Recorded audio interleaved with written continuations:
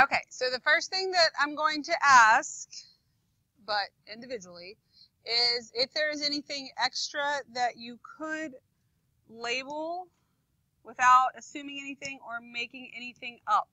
Okay, so for number one, anything additional that I could label. Donovan, what do you think? Yes or no? Number one, yes. No? Okay. Do y'all agree with that? You don't agree with him? Is there something else I could label? What? What could I label? Base and not, you go ahead, Rico. Why? Vertical angles? Okay, everybody turn in page 42 in your ISN.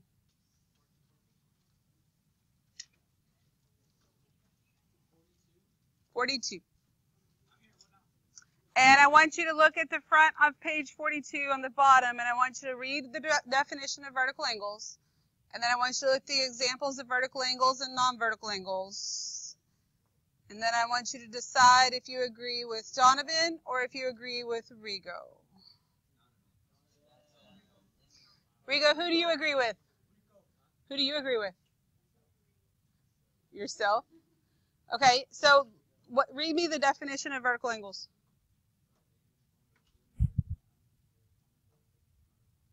Okay, so how many lines would it take to create these two angles here? Look at what happened. I have 1, 2, 3. So do you still agree with yourself? Kinda?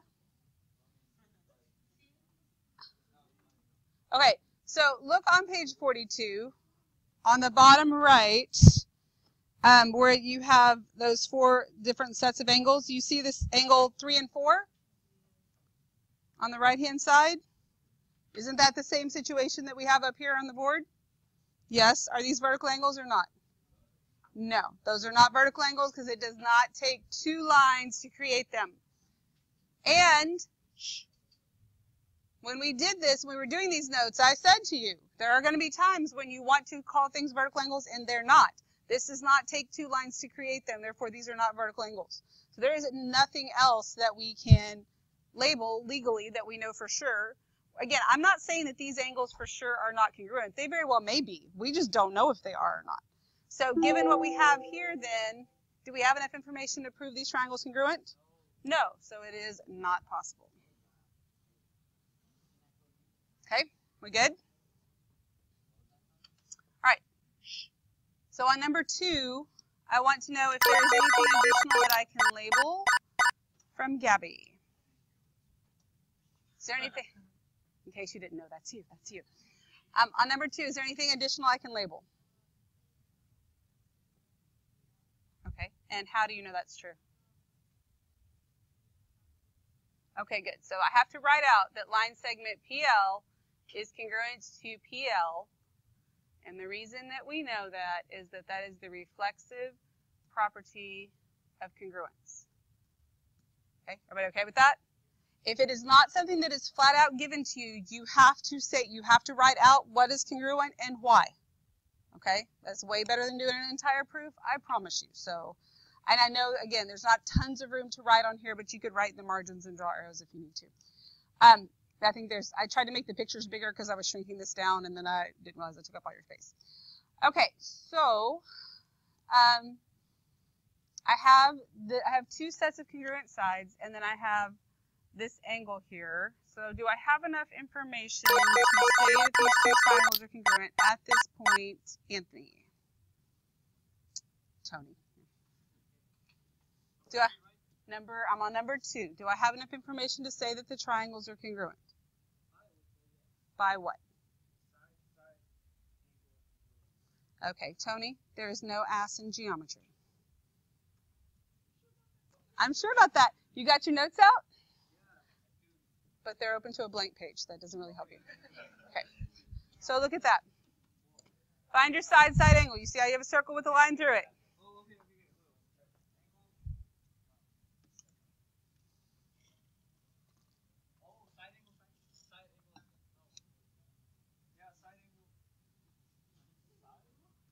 Okay, is that angle included in the two sides?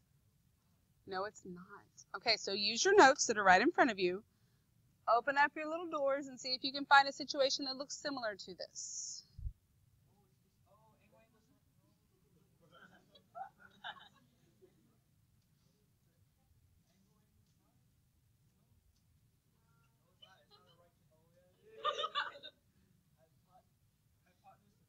Okay, hypotenuse leg. Y'all agree with that? Do you agree with that, Tony?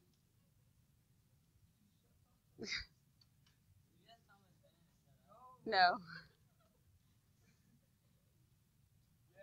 We just got to look inside of Tony's brain, though, and his thought processes. But okay, so hypotenuse leg. Here's the thing with hypotenuse leg, though. Remember that it has two letters, but there's still three things that you have to have in order to use it. Okay, you have to have a set of congruent hypotenuses, a set of congruent legs, and what? A right triangle. Okay, so is this right here, what does this label mean? 90 degree, a right angle, right? So that is what they're telling me, is that this is a right angle. From that, I can conclude that I have a right triangle. Does that make sense to you? I'm not being told that I have a right triangle, because if I did want to use side angle side, then I really wouldn't care that it's a right angle. I'd care that they're congruent. So when you're given the right angle, you have two different directions to go, and you have to decide which one you're going to do. Either you're going to end up saying that they're congruent, which we don't really care about here, or you're going to say that you know that you have a right triangle.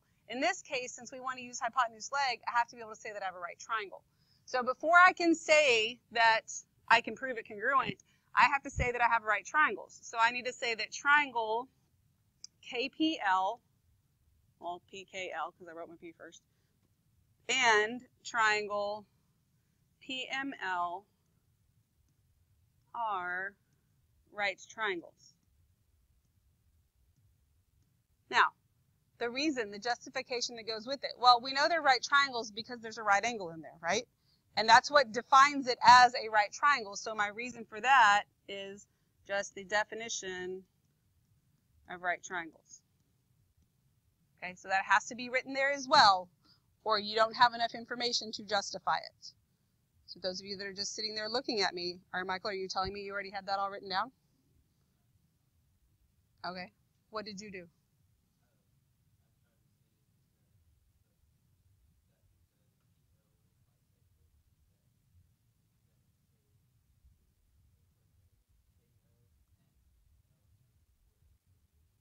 Okay, so you can do that, but you have to have it written out all correctly. So you said PL is what? What were your reasons there?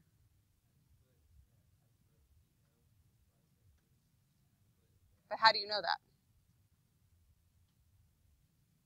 You have to have a definition, a postulate, a theorem, a property, something to back that up.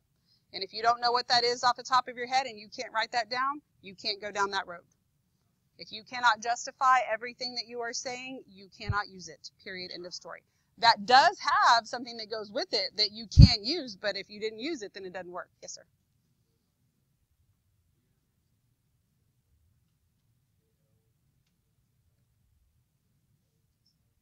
No, there's no third side theorem. KL is congruent to LM because PL is the perpendicular bisector, but you have to know to use the perpendicular bisector theorem. And that was in section, I don't know what page that's on. We have it. You can use it, but if you're not going to remember what to say and how to use it, then it's not going to do you any good. If you look on page 54, it's the converse of the perpendicular bisector theorem.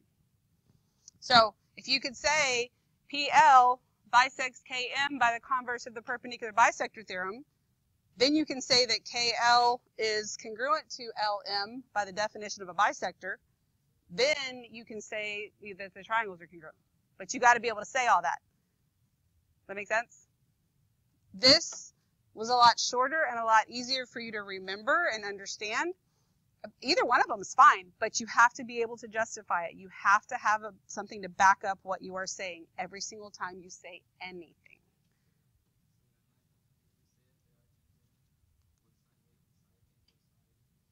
Yes, if you were to go through all that to say that these two pieces are congruent, then you could use side angle side, but you would have to say that the angles are congruent because all right angles are congruent, and that's fine. Like you wouldn't even need this. You don't care that they're right triangles at that point. So then yes. And so there are different ways to approach some of these, but you got to make sure that you are actually justifying it 100% every single time.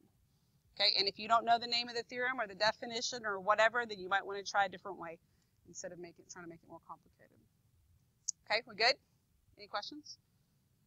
All right, because there's nothing wrong with that. You just got to make sure that you're using the correct reasoning there. Yes, sir? I just told you it's on page 54, so you can look it up. All right, page 3. I'm not page 3, number 3. So I want to know, is there anything else that I can label that isn't marked already? Catherine? Okay, good. So I can label that these are congruent. Then I have to name them. So can I say angle Y is congruent to angle Y? No. Okay, good. So I can say angle WYX is congruent to angle AYZ or ZYA. Either way is fine. And then my reason for that is if they're vertical angles, then they are congruent. So now with that, do I have enough information to say that they are congruent? Nina. Very good. Yes, because of the angle side. Now, could I have taken this farther and then used angle side angle? Yes. I could have did after you say this, then you can say Z is congruent to X by the third angle theorem, and then you can say angle side angle. Again, that's doing more work when it's not necessary. It's not wrong. It's fine to do, but the order in which you say things is very important. These two, it doesn't matter which one I say first. Here, the first thing I say can't be third angle theorem because I don't have two other sets of angles yet. Does that make sense to you? So sometimes like I would have to say this before I could use the third angle theorem. The order matters in that, because I noticed on one of the assignments that I graded that some of y'all were using third angle theorem as like the first thing, and then you would tell me another set of angles is congruent. It can't go in that order. Okay, we good?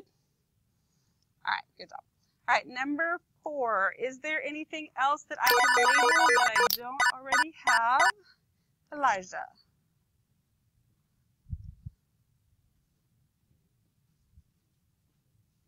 Okay, and how do we know that? Good. So KH is congruent to KH, and that is the reflexive property of congruence. Right. And then, do I have enough information to prove that the triangles are congruent? Miguel. Oh my goodness. He's not even thought that I could know. Apparently I missed somebody. All right, Fernando.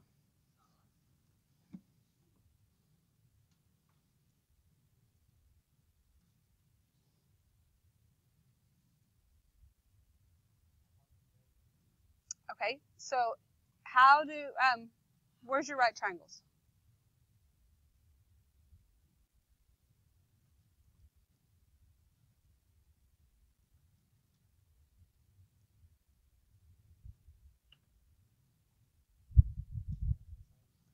Okay, so is this angle here included in these two sides? Remember that included part is important. So these are my two sides. This angle is the non-included angle. This would be my included angle. All right, so the idea of included and non-included is very important. And I've had people today already say to me, well, couldn't I go this way and say side, angle, side? Remember, it doesn't have anything to do with how you go around the triangle. It's whether or not it is included, okay? So side, angle, side isn't going to work either, Fernando. So do you have enough information? No. We have two sides in the non-included angle, right? And if that's all I have, can I say that they're congruent? No. Okay, so, and again, I am not saying that they are not congruent. I am saying it is not possible to prove that they are congruent based on what I have. All right, you have a question?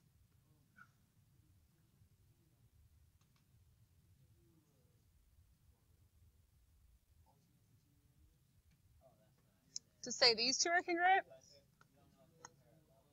How do you know if the lines are parallel? Okay, so, all right, now look. These two angles here are congruent, right? If I look at this, and this is the transversal, Since these two alternate interior angles are congruent, that does make these lines parallel. That doesn't have anything at all to do with these angles right here.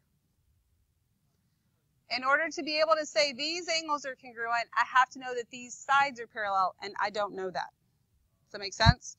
And as soon as I draw this out like that, that helps people, because that's very good that you're thinking that way. Okay, that is good. You need to be able to think outside the box and not just think about just the triangles. In this case, that doesn't help me, but that doesn't mean it wouldn't at some point. But do you see how when I extended it, kind of made it make a little bit more sense? And I told you when we started that if you have anything that's enclosed and you're thinking parallel lines cut by a transversal, extend them and make them into lines so that you can see what's going on. Because this whole thing here is congruent to this whole thing here, but these little sides are kind of in the way, so that doesn't really tell me exactly what those are, because those could be at any angle. Okay, does that make sense to you? Okay, that's a good thought, yes, but that still doesn't really help me, so that's good job. All right, number 5. Is there anything extra that I could label, Lizbeth?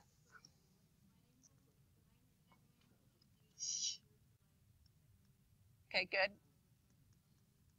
Very good. EG is congruent to line segment EG by the reflexive property of congruence. Okay. Then, do I have enough information then to prove that they are congruent? Nathan? Yes, by what? Side, angle, side. Good. And so make sure you can understand the difference between, you've got this included angle here, and here it's not included. So they're like right next to each other if that's confusing to you. Okay. We all good? All right. Next one. Is there anything else I can label that is not already labeled? Marabella. Okay. DB is congruent to DB. And how do I know that, Marabella? Good. That's the property of congruence. All right, so then do I have enough information to prove that they're congruent? Eric? Yes, by what?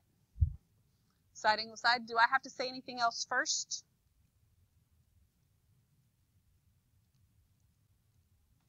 No? No, is a comment. Okay, so does this mean that I have congruent angles here? Does this mean congruent? What does that mean? It doesn't mean congruent, does it? What does it mean? What does this mean?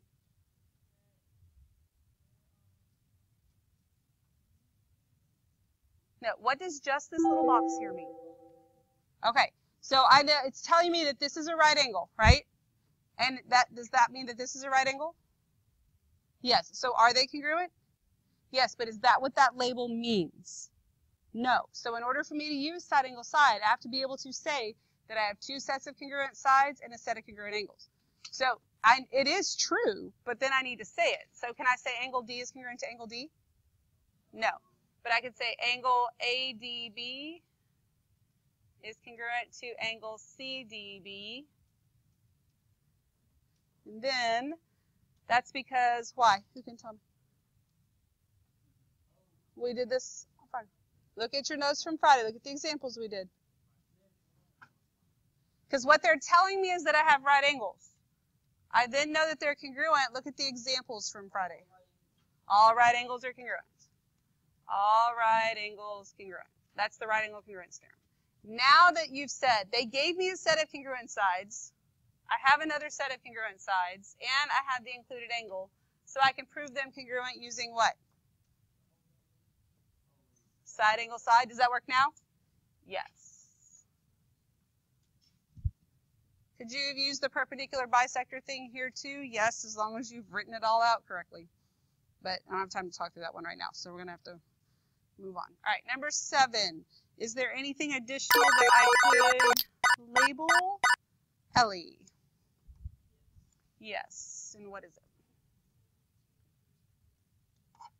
Okay, good. Good. TV is congruent to line segment TV by the reflexive property of congruence. So then, is that enough to say they are congruent? Cameron. Yes, by what? Angle, side angle. Everybody good? Any questions?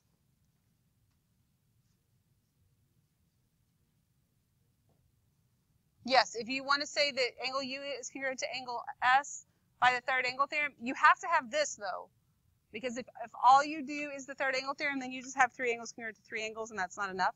But yeah, if you want to use the third angle theorem, you'd have to state that, and then you could use angle, angle, side. So as long as what you have backs up what you put, like if you just put angle, angle, side after all this, then that's wrong because you didn't justify how you know that. But if you add that in there, that's absolutely fine. All right, so number 8. Is there anything that I can label that's not already labeled? Michael.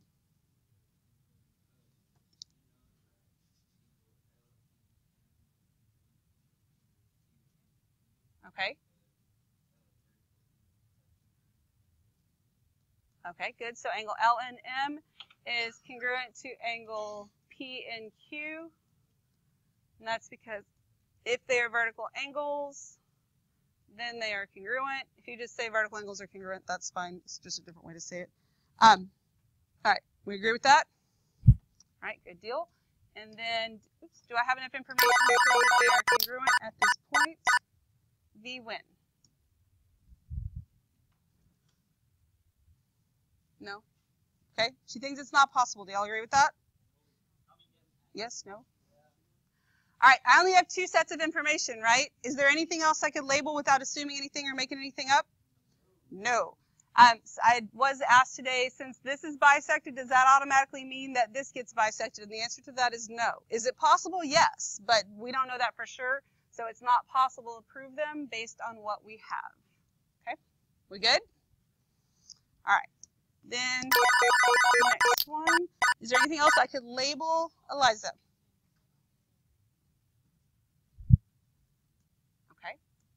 BD is congruent to BD. Why? Good. Reflexive property of congruence. Good. Thank you. All right. And then, do I have enough information to prove that they're congruent from Santos? No, because we don't have any angles. Oh, no. He changed his mind. I don't need any angles. I don't need any angles. Right. Okay. Side, side, side. All right. So, any questions at this point? Oh, thank you. Yes. I know. My goodness. See if you're paying attention. All right. Any questions on these? So make sure that, because sometimes you're going to want to label things because you just feel like it has to be true, but you can't label it and you can't state it unless you have something to back it up. Okay. We good? All right. Go ahead and glue that in on page 62.